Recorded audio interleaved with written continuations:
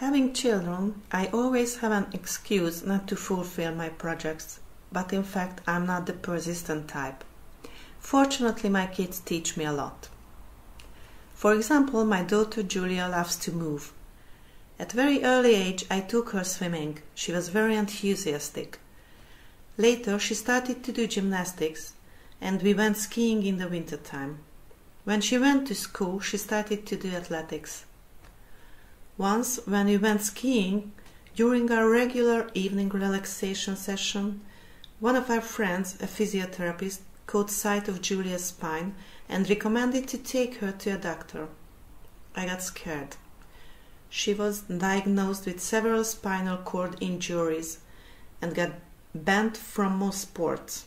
She got a 24-hour corset with 40 minutes of daily physiotherapy. We transformed her wardrobe and agenda. We asked the doctor if she could continue at least with athletics.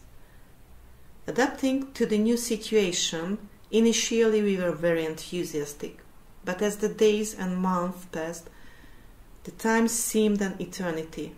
Every day physiotherapy for 4 years, plus an armor in the middle of adolescence.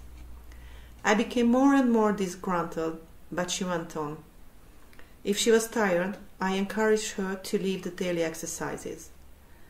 "I cannot," was her response. When the heat wave came, I suggested she remove the corset. "I will not," was her answer.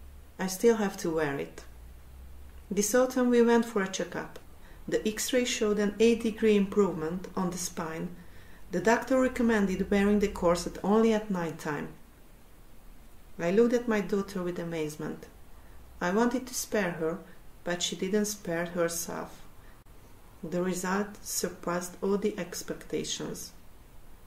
She taught me that there are no shortcuts. Tired or sweating in the heat, I have to do my job.